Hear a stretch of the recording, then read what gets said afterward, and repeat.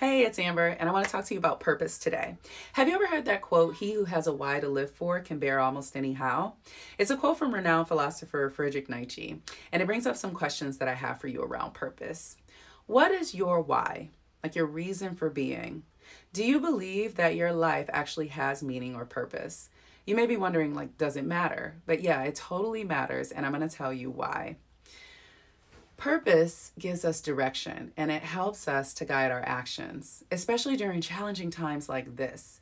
Purpose keeps us motivated and able to focus on what we're passionate about instead of being distracted by all of the noise around us. Research actually shows that purpose enhances our well being. People with purpose have better mental and physical health, better self esteem, expanded longevity, less depression and anxiety, and even a reduced risk of diseases like Alzheimer's. People with purpose are less stressed. That's the key because stress is the #1 predictor of depression and a lot of other chronic diseases. If you've joined me for any of my courses or coaching or webinars, you will often hear me say dis-ease equals disease. When we don't know our purpose, we are often at a dis-ease. We don't have intention. We don't have passion. We don't have motivation or strategy or direction in what we're doing. And we're missing out on the greatness that purpose brings to our lives. Purpose is healing. It gives us comfort. It makes us more immune mentally, emotionally, and even physically to the stresses of life. Not because purpose-driven people don't feel the ups and downs. It's just that they navigate them differently. They have a better sense and a clearer vision of the big picture to put things into perspective. So if you're looking for more purpose in your life, I'm going to give you a quick few minutes on uncovering purpose in your life and in your work. I'm going to invite you to shift the way that you think right now and look at purpose as a verb instead of as a noun. There's a positive psychology expert named Karen Rockin, and she once said, purpose is the active way you uniquely impact the world. Think about that. When we look at purpose as a verb, we can look at it in the context of what we do actively. And when we think of what we do, what do we usually think of? What we do for a living, right? That makes sense because most of us spend an average of 40 to 50 hours a week working, 200 hours a month or so, and 2,600 hours a year working. And if you're an entrepreneur, you're probably spending even more time than that.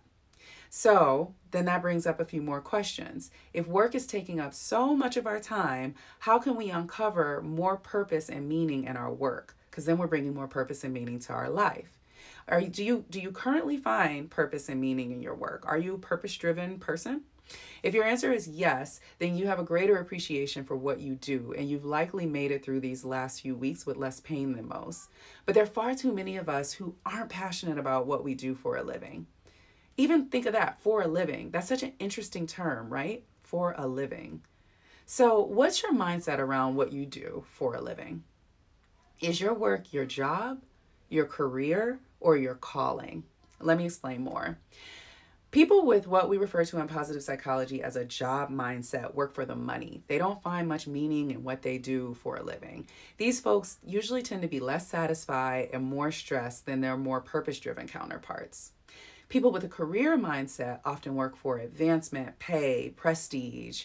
They're happy when they're winning, but if they're not advancing at the pace that they want to, or they're not in the role that they think that they deserve, they're often not satisfied and they can slip back into that more stressful state. And then there are the folks who have a calling mindset. These are people who feel that they are called to do the work that they do. They're more clear on their purpose. They feel good about what they're doing and find meaning in the way that they're spending a third of their time. Here's another key characteristic of people with a calling mindset. They're intentional about making use of their passions, strengths, skills, and experiences. Imagine what your life would look and feel like if you were answering your calling and shining in your own unique way. I believe that everything on this planet has a purpose. I mean, if ants and algae and acorns have purpose, then why wouldn't you? As a life and business coach and a purpose-driven entrepreneur myself, I'm so dedicated to bringing out the best in people and creating positive social impact. So I'm more motivated now than ever to help people use their extra time to uncover purpose.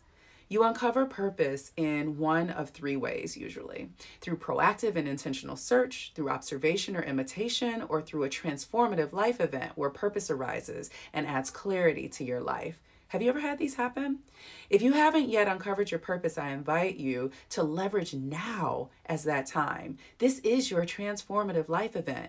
Be still, seek clarity, get intentional about what you do for a living.